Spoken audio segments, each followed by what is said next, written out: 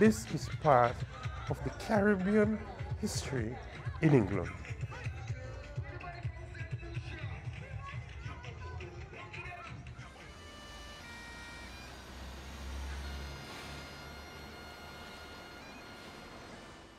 In one sense, of course, the displays are a commentary on Scottish identity, but their very existence now is a factor in the development of future identity, because what they've brought to people will change their perceptions about what they think about Scotland.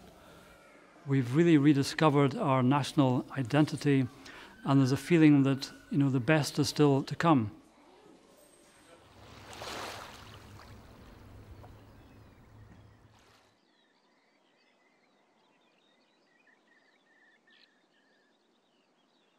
It's not enough to say, well, this is a place associated with some strong ideas that have had worldwide influence.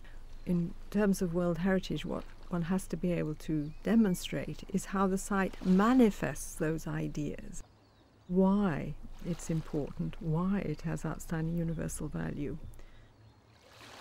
At least 38 people dead, hundreds injured as terrorists attack central London. At the height of the rush hour, they hit the transport system with 4 massive bombs.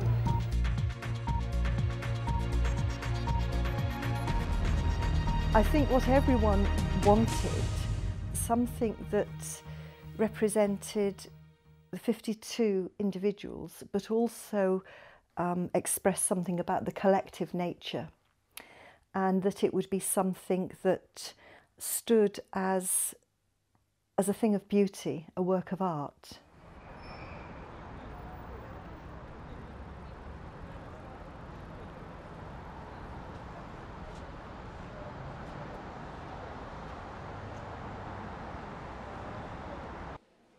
We don't regard ourselves as the sole source of authority.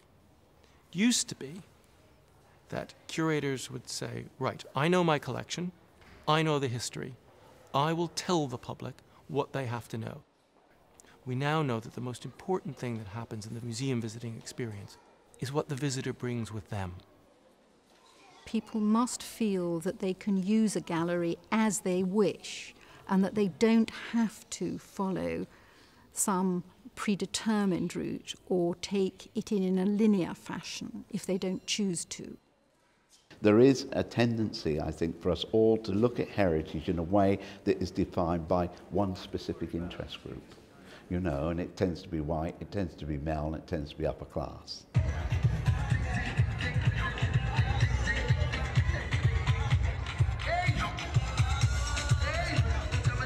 It isn't just people dressing up and dancing on the streets. This is about community action. The people came and made it an event. And if you don't understand that, you do not understand Carnival at all. At the heart of Carnival lies community. At the heart of community lies the individual and individual freedoms and individual rights. And Carnival has always been about the expression of all that within a collective form.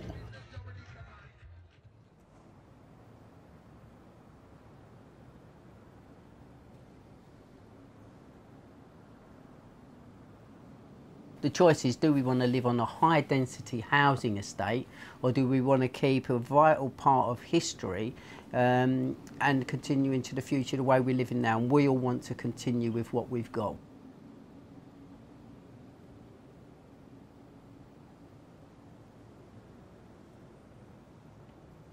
The grounds for listing make it difficult to bring in the play of local sentiment as a rationale for preservation.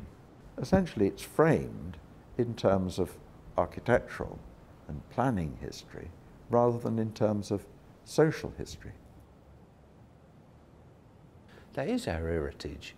It may not be in the form of a lovely Grade 2 listed building, but it is heritage. So how can you ignore that?